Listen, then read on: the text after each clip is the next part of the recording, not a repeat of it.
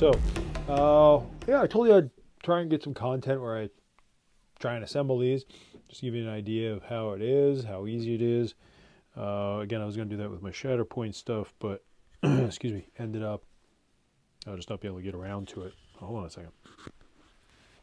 Just moving this microphone a little bit. So, yeah, we're going to do a little bit of assembly today, see how it works. So you can kind of get an idea. I don't know if I'll get it all in there. Maybe I'll make one long video. I won't be all tonight, but I'll splice it all together over time. Maybe I won't. We'll see.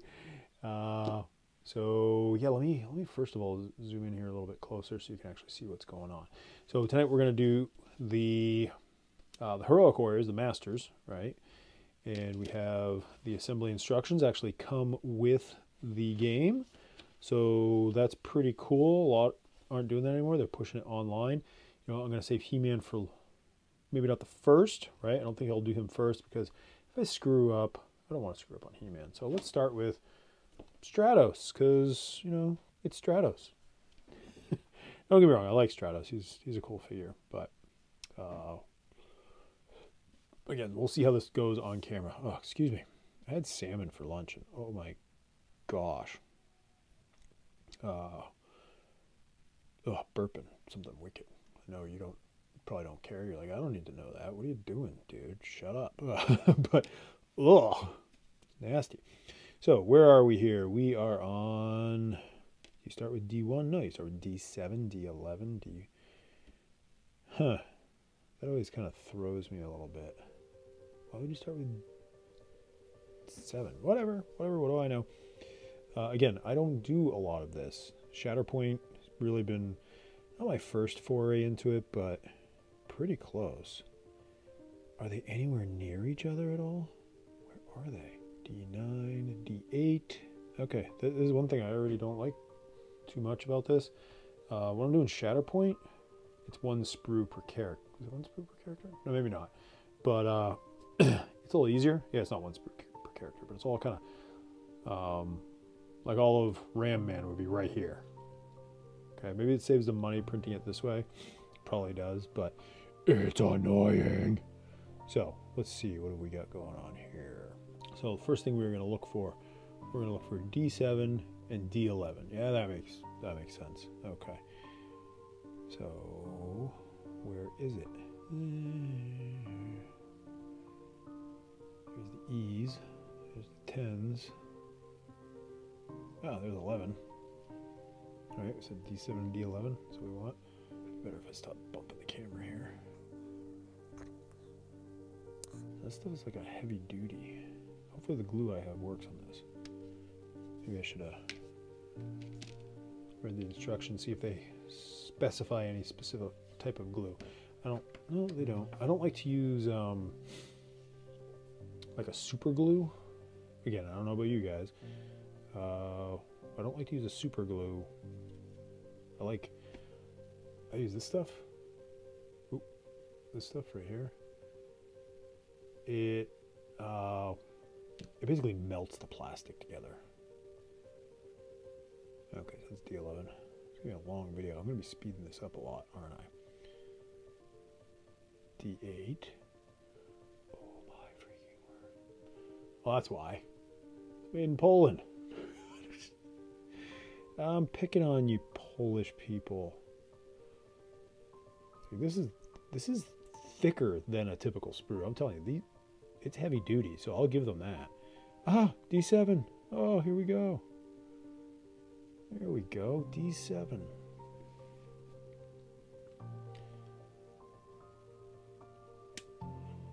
One thing I'm not is I don't file. Oh, that was D7.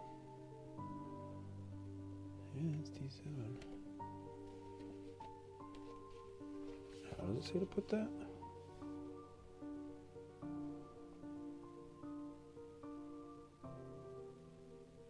Okay. I guess.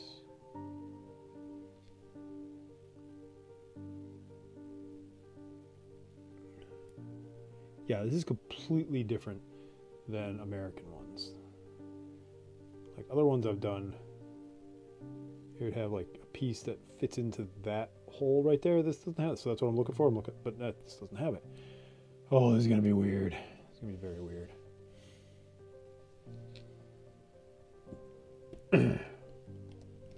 Yeah, this might be the most boring video I've ever done, so I don't know if you really want to watch this or not.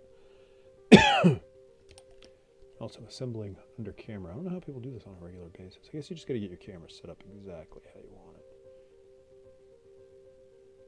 So again, hopefully this glue works on this. Hopefully it's the same type of plastic that I'm used to. This is the tedious part. You're always kind of brushing. Okay. One thing you do have to be careful with this type of glue that I ran into a lot when I was first doing my Shatterpoint guys was, since it melts the plastic, if you get it on your finger and you like hold it against like a detailed part, yeah, you're melting the plastic. Sorry. Actually, can I zoom in even more? What would that look like?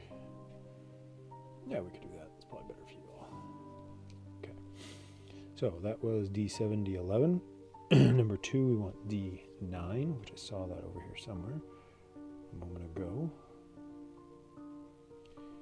D9, so they have an arrow. See these arrows that point to it, and the arrow keeps throwing me off. Something like D91, what? No. Okay.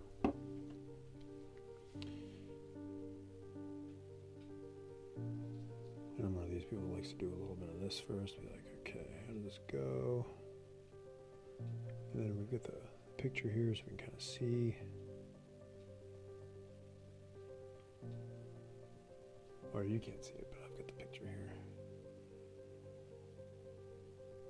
Where he's kind of hunched over. Okay, I get it.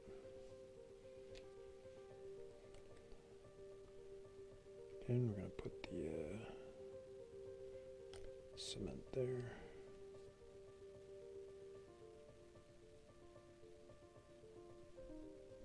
Hold that.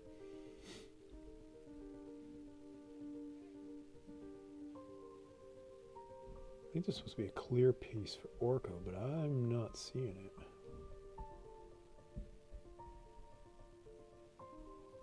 My fingers are sticking to that, which means it's working. That's staying where it's supposed to, so that's good. Okay, now we need D4.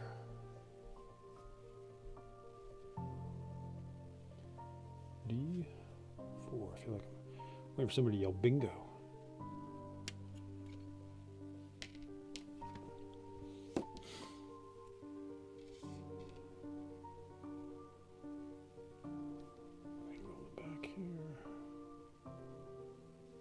Again, I'm one of these people that likes to fit it before I glue it. Just to double check, make sure I'm putting it in the right place. Yes, it's clearly the right place.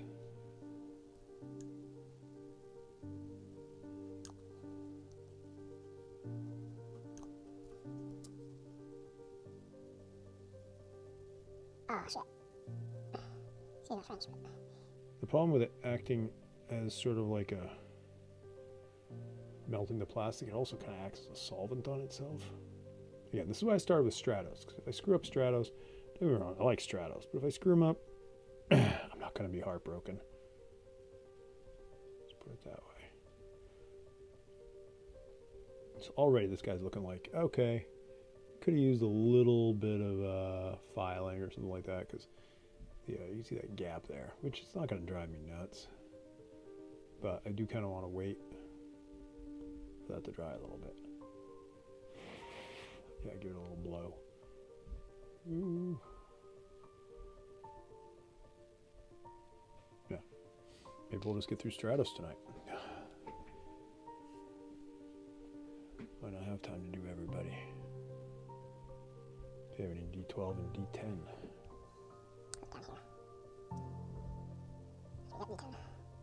And which one to do first? No.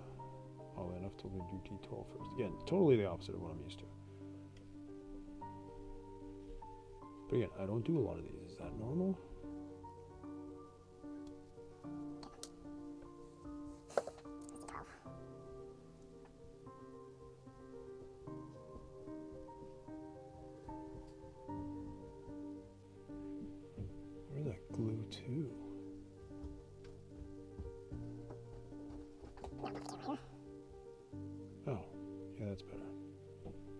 Once you figure out how it fits, that's very helpful.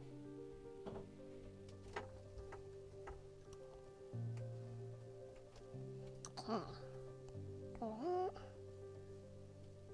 There we go. Now dry. Don't need a fan. There you go, little goober. You want to give that a little blow on that? Make it dry. There we go. We got a little goober helper blowing on it. Make it dry. Good job. Good job, kid. All right, I'll be right back. All right, where was I here? D10.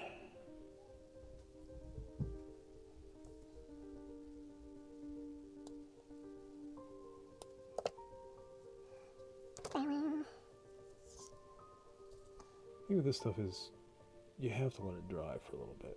You start trying to mash too many parts together, and it doesn't go well.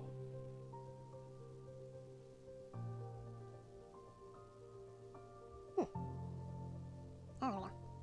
So I have to say, I've been very, very spoiled by Shatterpoint, because Shatterpoint usually has like a male, female end. Tells you exactly where to put stuff. This is a little bit different. Okay, you can match it up eventually, but it just speeds it up so much. So that'd be my little... But again, you know, maybe in the European gaming type of thing, because this is made in Poland, maybe European gaming is very normal. These are very... the way it's supposed to be. But for me, who's not a super big gamer when it comes to assembling stuff, I find the Shatterpoint to be just a little bit easier in that sense. Except for the battle droids. The battle droids suck. They're a total pain to assemble. There we go. Does blowing on it do anything?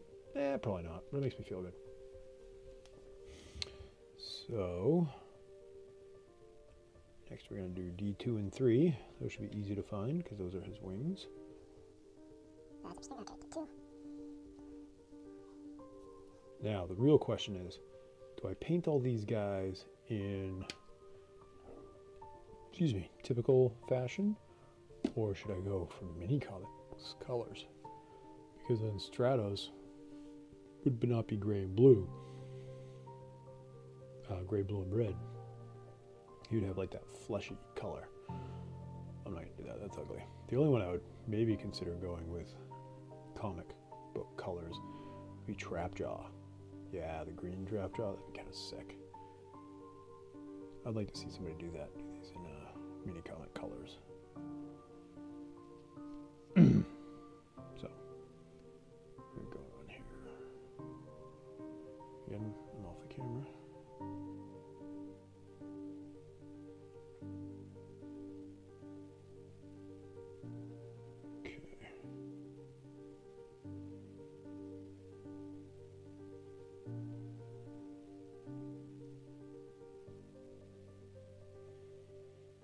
Yeah, I love the joint and fitment on. I'm not going to stop talking about it on the Shatterpoints. It's just it lets you know exactly where you're supposed to be. So now I'm spoiled. Yeah, these are not bad. I'm just spoiled on those. That's all. I don't think I'm going to get through this whole sprue tonight. So when you guys sit down and do this, how you do a whole sprue at once? This seems like a lot. It'd probably take me like an hour to do all this. And that's not bad, probably. But I'm a busy guy. I got stuff to do. Lots of stuff to do. And while I like making it as a video, it makes it take that much longer. So I'm talking and I'm thinking about it. But here we go. We're getting there. Yeah, maybe I'll speed this video up. I don't know. Okay.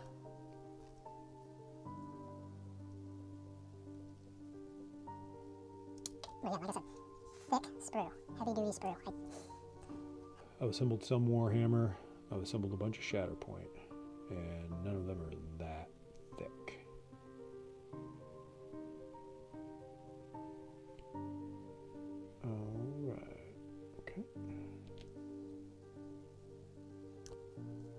like it doesn't melt this particular plastic as quickly.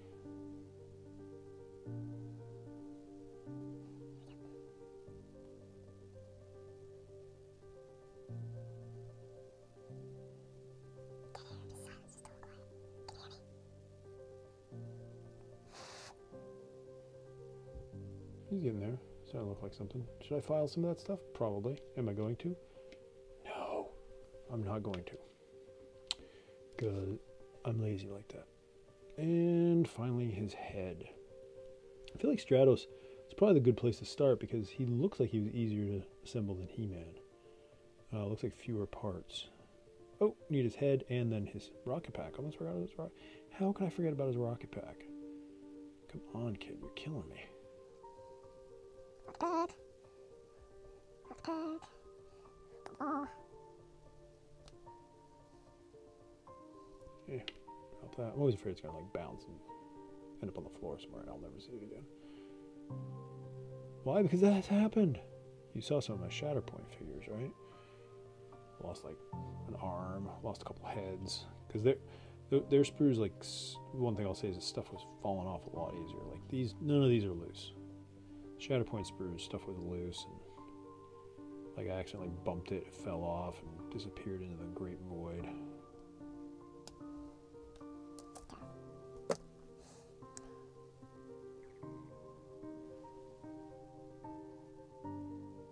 This is the tough part. I think we can get that to stay on there. But I guess that's what the glue is for, isn't it? Yeah.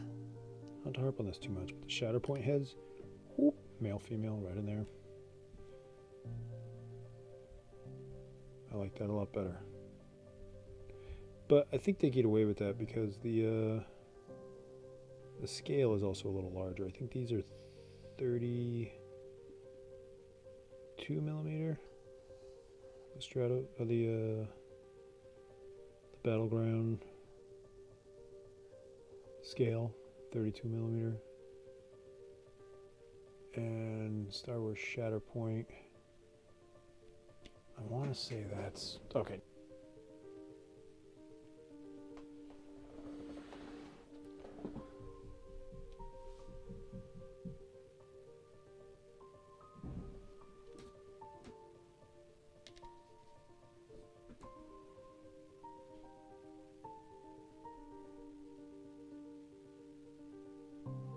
I feel like I should have put this on a little earlier, or his wings are in the way. Just saying, that should have been like the second thing that went on there.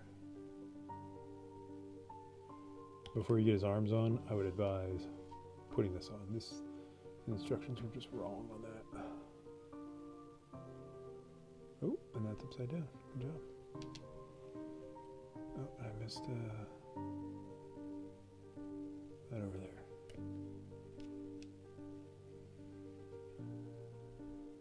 Everything is also... Oh, see? Look at the great void. Almost under the bed.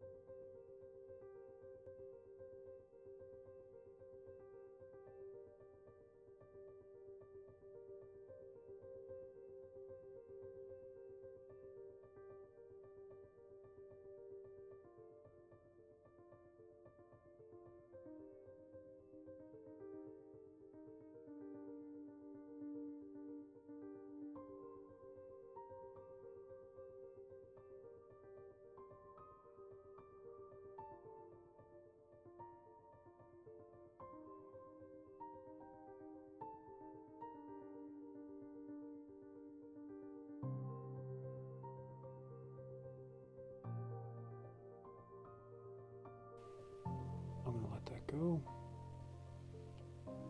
And there we go. Oops. That is our first Master Universe Battleground Mini assembled. Am I going to do a video for each one? Yeah, I don't know. I really don't know, because it could take a while. All right, so I got them all complete. I found it was so much easier to do off camera. Sorry, I'll try and get better at doing these on camera, because I think it, yeah, you guys probably, maybe you like seeing that, maybe you don't, I don't know. I'll get this out of the way. But essentially, let's see, should I zoom in? Stratos came out pretty well. I think I already showed you that.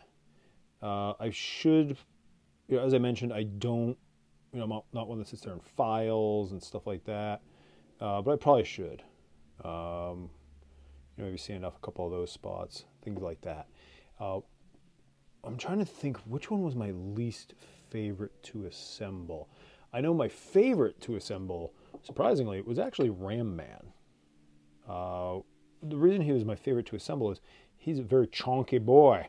And so all his pieces were big and bulky, and you know, my big hands were able to get in there and assemble them well. And look at the detail there. They've even got, you know, the chain going in the right direction. They did a good job on these, honestly. Because I'm so used, I feel like Shatterpoint figures really kind of spoiled me. And you probably heard that a couple times throughout the video.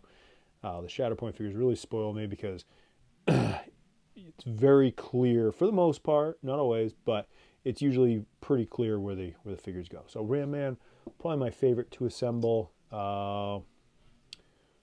Trapjaw was fun. He was easy. You know, look at the smashed ground they got there. Oh, trying to think. Least favorite. It might have been Merman. But honestly, no, I think it was Evil Lynn. Evil Lynn was my least favorite to assemble because she's, you know, a little smaller. You know, the pieces are a little spindly. You can kind of see there in the hand. I might have cut that incorrectly.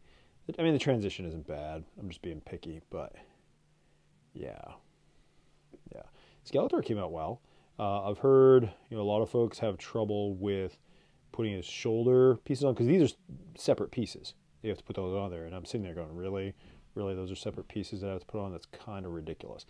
But overall, Skeletor was pretty easy to do.